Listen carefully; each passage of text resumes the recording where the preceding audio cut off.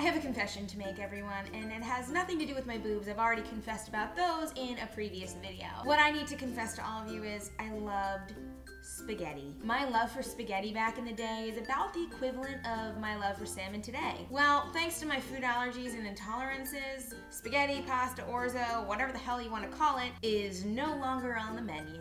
Womp womp. Now, when I was first diagnosed with these issues, I was absolutely devastated. I had no freaking clue what to do. However, Mother Nature swooped right in there and was like, yo bro, I got you, I got you. And she presented me with a spaghetti squash. Yeah, okay, so I understand that they're not necessarily the exact same thing, in that this is a vegetable, or I guess you could consider this a fruit because there are seeds inside, and spaghetti is a carbohydrate. I have to tell you that spaghetti squash is 20 times better and better for your health. I have also made a previous video about this bad boy. I have a link to that video in the description below. What I plan to make today with this spaghetti squash is something that you might find actually on top of your spaghetti. Meatballs. I love me some balls. I made balls last week and now I'm making savory balls this week. That being said, these meatballs are not your average meatballs, the ones that are filled with breadcrumbs and stuff like that. They're actually gonna be spaghetti squash meatballs. Have no idea what I'm talking about? Well, you gotta keep watching in order to see what I'm about to do.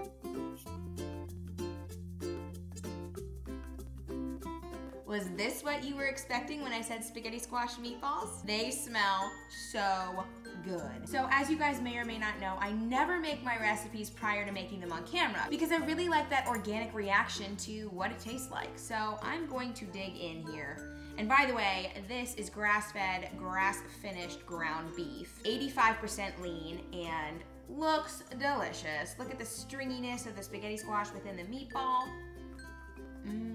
That was like a premature because I already knew it was gonna be really good because it smells so good. Yum. I think the one thing that I could do in order to make this a tiny bit better is just add more salt to it because I am a salt girl, but if you don't like salt, then you're gonna be in love with this recipe, just like I was in love with regular spaghetti back in the day. Now, if you're a vegan, you're not gonna like this recipe so much. But you probably do like spaghetti squash though, right? Let me know in the comments below. Look at it, it looks so great. Oh. The flavor profile is top notch. It's not overpowered by the tomato sauce. The olives give it a nice salty flavor. The spaghetti squash within the meatball gives a nice crunchy texture, as does the riced sweet potato. I am in heaven over here. P.S. Do you love my plating? Because I put a little spinach flour around here so I can, you know, plate it pretty. Hashtag fucking food blogger over here. Now, before I dig into my next ball, because I'm pretty sure you guys have had enough of seeing me put balls in my mouth, I would love for you to leave me a comment below telling me your favorite meatball recipe and your favorite type of spaghetti, and if you do in fact like spaghetti squash. Also, please do subscribe to my YouTube channel. I really appreciate it. Like this video, and I'll see you next week.